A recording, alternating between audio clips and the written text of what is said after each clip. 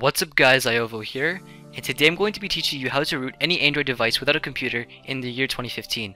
So the first thing you want to do is go into the settings app and then scroll all the way to the bottom and click on About Phone. Here you're going to find your build number, so what you want to do is tap the build number 7 times to enable developer options, and then go back and then click on the developer options option, and then make sure you have the USB debugging checkbox clicked off. So if you don't, just go ahead and click it and then click OK, and then you should have USB debugging mode enabled. Once you do this, go into Google Chrome or any Android browser and you want to type in the following. You want to go to KingRoot.net.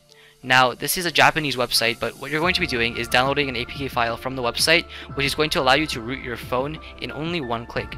So once you go on KingRoot.net, you are going to see the menu of the page. Like I said, it's all in Japanese, but don't worry, I'm going to guide you through it. So just click on the first menu option beside the KingRoot logo, and it's going to redirect you to kingroot.net/down.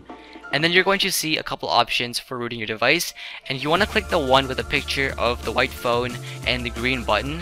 So you want to just click the download button, it's like the blue button, and then click OK.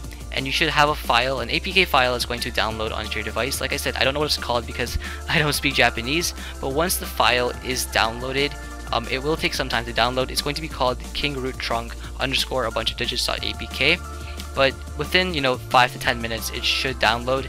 And once it is finished downloading, all you want to do is click on the file and it's going to open up, and then just go through the prompts and click install, and KingRoot should be installed. Now this is a really simple process. Like I said, this is the third root tutorial on my channel, so let me know if this one works for you guys, and if it doesn't, I'll try to find more. But once it installs, just be sure to open it and click the big green button that says root, and your device should be rooted. So that's about it. If you guys like this video, be sure to give it a big thumbs up, and as always, thanks for watching.